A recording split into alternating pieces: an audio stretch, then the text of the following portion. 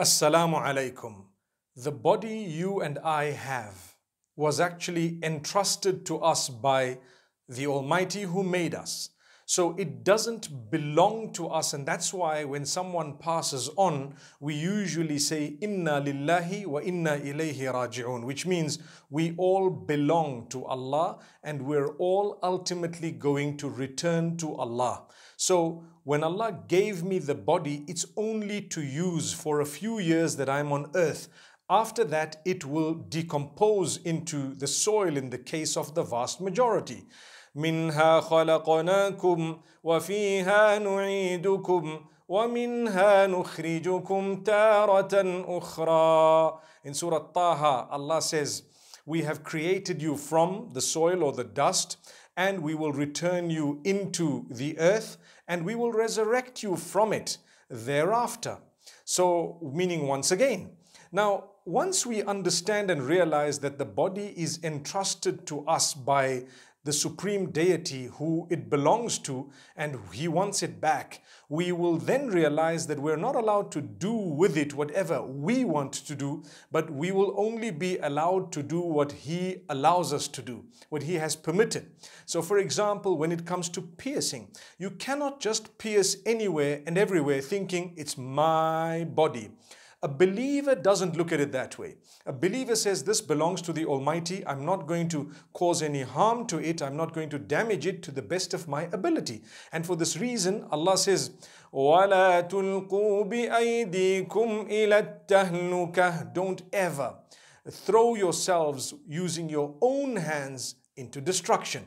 So I'm not allowed to just pierce anywhere and everywhere. For females, they're allowed to pierce their ears, and the piercing elsewhere is disallowed. Some scholars have allowed a little bit more than that. But let's look at the issue of tattoos.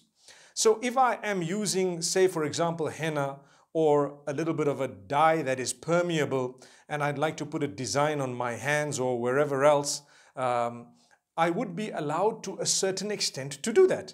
But if it is permanent, then we as believers look at it by saying, who gave me the right to make a permanent change to this body of mine that the Almighty has entrusted me with? If I find it in the teachings of the Messenger, peace be upon him, I would do it. If I don't, I will abstain from it, because when I give it back to Allah Almighty, I want it to be in the best possible shape I could have kept it. And you will earn a reward for that. I will earn a reward too. So we should not be doing permanent tattoos. In fact, the vast majority of scholars say that it is prohibited. Now, when it comes to someone who already has done it, or sometimes you were not practicing much, or you weren't a Muslim at a certain stage and you did a permanent tattoo, what happens? Or you did it and now you're regretting it. Now, it's not so easy to remove it, because sometimes it is more damaging to remove it than to just leave it. You know, you made the mistake and it was there once. If I'm going to try and rectify it, I might damage my body even more, in which case you don't try and rectify it, you leave it as it is and you seek the forgiveness of Allah and He will forgive you. There are many people I know of, even my personal friends, some of them have had these tattoos before they accepted Islam. When they reverted, it was impossible to remove it, or extremely difficult, painful, or it was going to be more damaging. So they didn't do it. In some cases, I told them, don't do it, because then you're defeating the purpose. You're trying to cure something with something even worse. So for that reason, you will find a lot of people with tattoos, not because they're defying Allah. They did it when they were either ignorant or non-Muslim, or they were not practicing so much, and now they won't be able to remove that tattoo. So don't judge people when you see people with tattoos. I know there are a few scholars who actually have a few tattoos that are quite embarrassing to them according to what they've told me. And then, subhanallah, because they know the ruling, and this is the ruling actually, that you don't have to remove it if you cannot remove it, or it is difficult or harmful or painful, etc. You don't. So if it is easily removable, then Bismillah. I received an email today actually from someone telling me I've been trying the laser treatment, and this is to remove the tattoos that I have, but it's still leaving marks. So subhanallah, I just responded to say, just do your best and that's it. You don't really have to worry. The Almighty has forgiven you. The first time you ever said, I regret it and I shouldn't have done this, forgive me, and inshallah I won't do any more. The moment you say that genuinely, you're totally forgiven, even though you might have to live with that tattoo. Now, let me explain to you, the young and the old, don't do permanent tattoos in a rush. I know of quite a few people who say, I've got my boyfriend or girlfriend's or even husbands or wives' name tattooed permanently in a certain part of my body. Sometimes it's a bit embarrassing where they did it, and sometimes they did it somewhere. And now we've broken up, or we're divorced, or he's passed away. What do I do? Subhanallah, you didn't think, did you?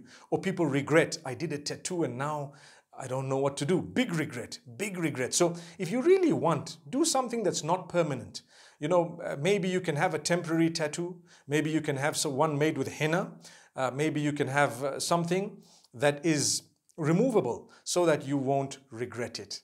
May Allah subhanahu wa ta'ala grant us goodness and ease. I thought I'd spend a few moments to beautifully explain to you that yes, there is a detail. As believers, we do believe that the body belongs to the Maker himself, and we are just the soul in that body. We have to carry the body in the best possible way. Don't do things that will embarrass you. Some people actually go and pierce their private areas. They tattoo, in some of those areas.